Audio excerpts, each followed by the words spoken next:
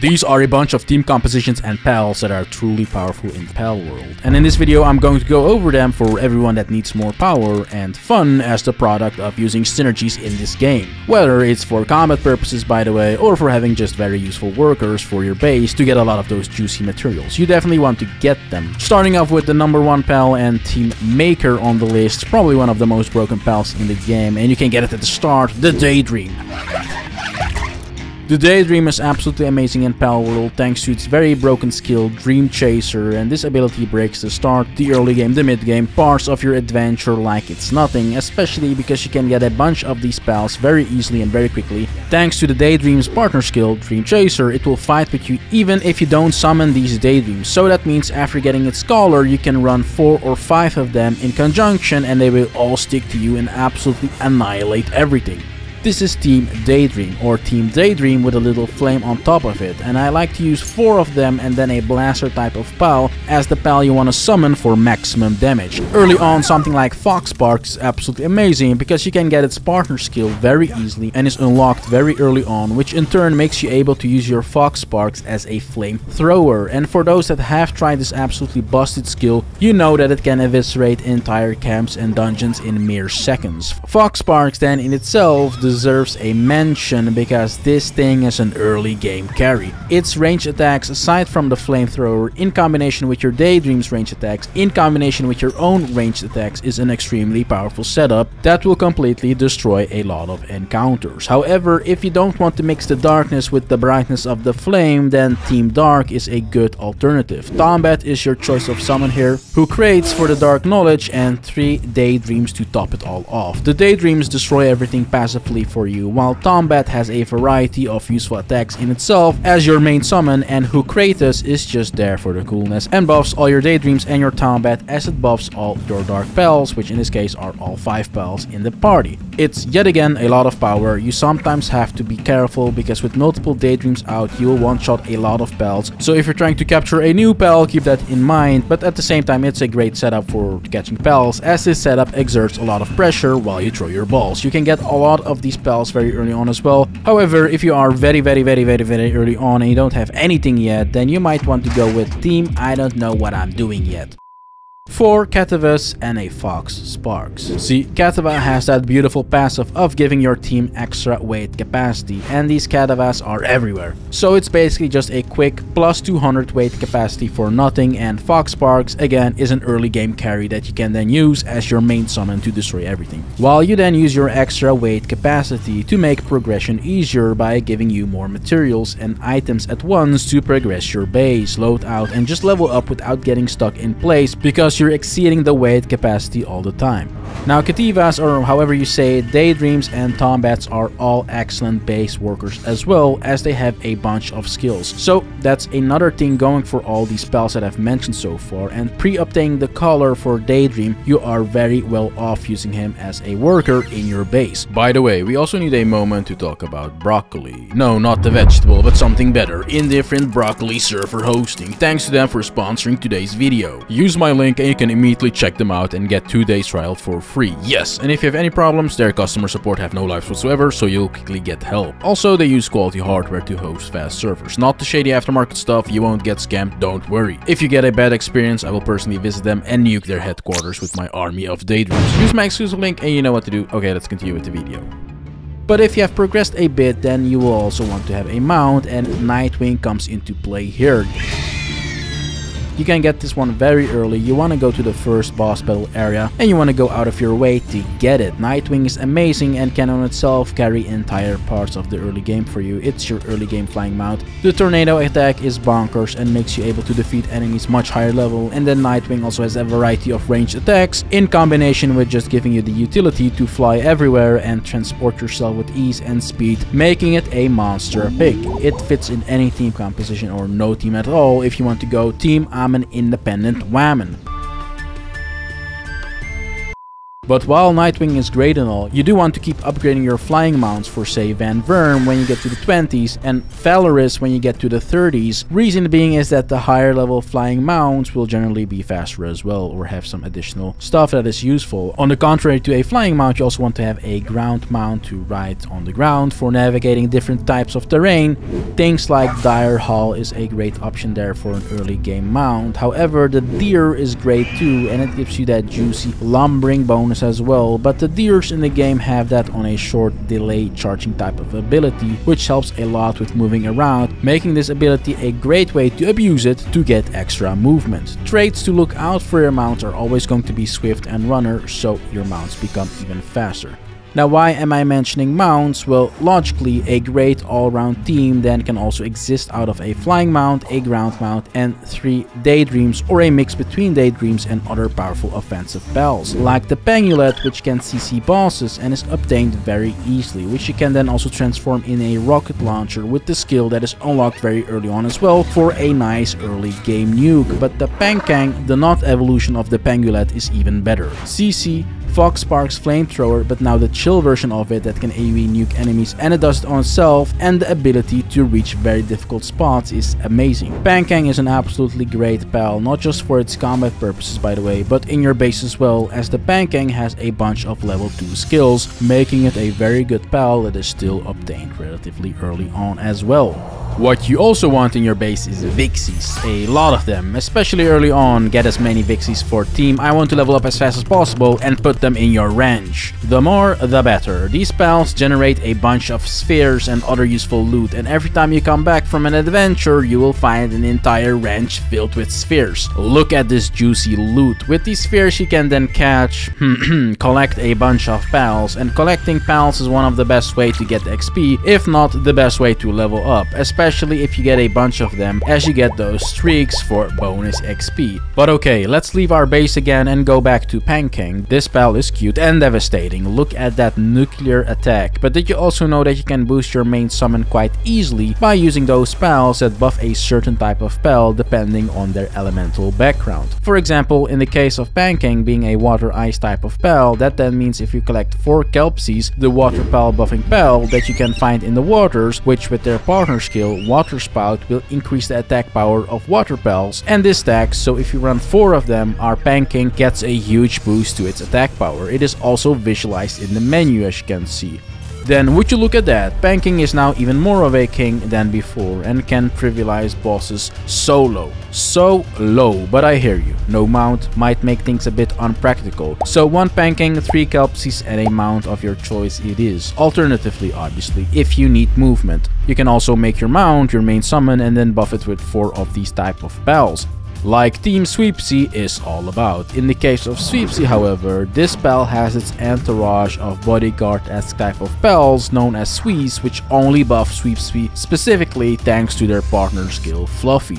So you would go for Sweepsy and 4 Swees and you will get a whopping plus 48% boost to your Sweepsy, not just for its attack but also its defense. And Sweepsy is a mount as well, so you can ride it and enjoy those huge bonuses and completely destroy enemies with it like it's nothing, and it's also a very beefy tanky pal. But while Sweepsy is cool and all, there's another pal that ventures forth upon this idea, and that is Elizabeth. Elizabeth has its own bodyguard pal known as B-Guard, and B-Guard does exactly for Elizabeth as what Swees do for Sweepsy, namely buffing Elizabeth and only Elizabeth. This is thanks to the Queen Bee command partner skill, and arguably with Elizabeth it's even much better considering she has better attacks and stats than Sweepsy for the trade-off of not being able to ride her, and gets again that beautiful plus 48% bonus to her stats thanks to the B-Guards in the party. Now be careful, because catching these B-Guards is a dangerous endeavor in itself, as they can blow up in your face, making them go from 100 to 0 real quick, and you as well by the way. But it's worth it, because after you get 4 of them, you can then make Team Elizabeth. where you would run Elizabeth and then 4 B-guards. Elizabeth in this setup can trivialize bosses solo easily. Elizabeth crowd controls them and deals a bunch of damage from a distance as well as up front, and just in general Elizabeth does powerful things. And as you can see, I don't even have to do anything. I can grab some popcorn and watch the show and Elizabeth will take care of any boss really. That's already with the plus 48% bonus, but if you consider passives as well and take those into accounting, you can really spiral the damage out of control for your main summon in these type of setups. Traits you then want to look out for would be things that boost your attack even more, like Brave, Ferocious, or say Musclehead. Especially for Elizabeth and Sweep C, this can be a very potent thing to do, as they have their specific supporting pal, which gives them a 48% bonus compared to a regular buffing setup with a main summon buff thanks to its elemental background, in which it can only reach up to 40%. Still very good, don't get me wrong, but either way it works for both type of setups, and the damage can get bonkers really quickly if you optimize for it as much as possible with things like farming the right passives and combining those passives and getting the right combinations of said passives. While these types of setups are fun and all, I hear you thinking, I want more pals out in the open attacking while I'm attacking with my main summon, and I have good news for you, because Daedream isn't the only color pal in the game. No, meet Daisy. While Daisy is in the higher level zones, you can definitely go out of your way to get them earlier if you want to embark on an ambitious adventure and catch them, as you can actually get its necklace at only level 22. Daisy is going to set up Team Lightning for us, an insane team that I invented on the spot, but yeah, this one is greatness. It consists out of 1 Rayhound, 1 Sparkit, and 3 Daisies. The Daisies have an ability when out like this that will strike a certain spot on the battlefield and nuke whatever the lightning bolt hits, especially if you combine 3 of them, as you get multiple hits at the same spot. And this is very good versus bosses, since bosses are bigger and tend to stay in the same spot. And then Sparkit is going to function as the lightning version of Kelpsy, in the sense that it boosts your lightning pulse attacks instead. So it boosts all the 3 Daisies in our team, but also our main summon, the Rayhound. And the Rayhound is just amazing. Versus bosses, it does its thing. If you don't want to ride him or her, it has a variety of powerful lightning attacks, both from a distance and up close, that when combined with your Daisy's lightning bolt will melt any hostile entity really. The synergy between these pals is amazing. But the main selling point with Rayhound, in my opinion, is that it's a fast-paced ground mount as well, that you can ride and thus use its attacks like that, but it has the ability to double jump as well. This gives you great combat possibilities, like from a kiting perspective, you can just keep double jumping all the time basically, since the Rayhound has good stamina management, and kill any boss you're fighting while kiting for a very safe clear. Want to go for that double jump pump with a shotgun combo wombo while striking with lightning? It works very well.